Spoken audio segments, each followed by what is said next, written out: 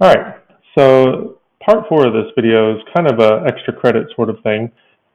If you notice on our coffee mug, you will see that this top rim is flat and therefore wouldn't be very comfortable to drink from. So we are going to create a kind of a lip around it using our arc tool and follow me tool and make it a little more of a rounded edge. So we're going to start off with our 2-point arc. Okay. I'm going to zoom in here. So we go from one point, the outer edge, to the inner edge. And as we do this, we want to make sure that our the arc is going up on the blue axis. Okay. One way you can possibly do this is if you press the up arrow on your keyboard, and we're just going to get a little rounded edge there. Okay.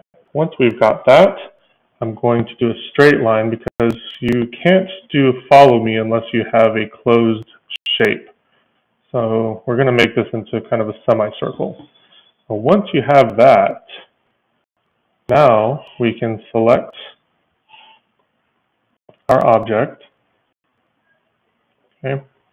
So I'm going to use the select tool. Okay. And I'm actually going to select all the way around the object. Now we can do multiple selections by holding down the shift button, and we want to make sure that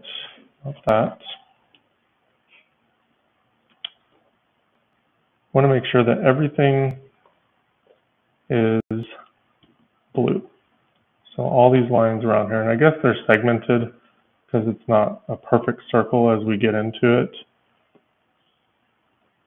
But we want to make sure that we select all of this, and this will hopefully make our follow me tool work a little better. We're going to just select these all the way around. Then I'm going to come to our toolbar, select the follow me tool, and this is the face that I want to follow. And if you click on that, it should automatically go all the way around like magic. So that is, now we have a nice rounded edge, comfort for our lips while we drink from this wonderful coffee mug.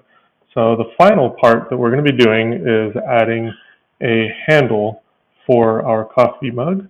So come back and check out the next video, and I'll see you then.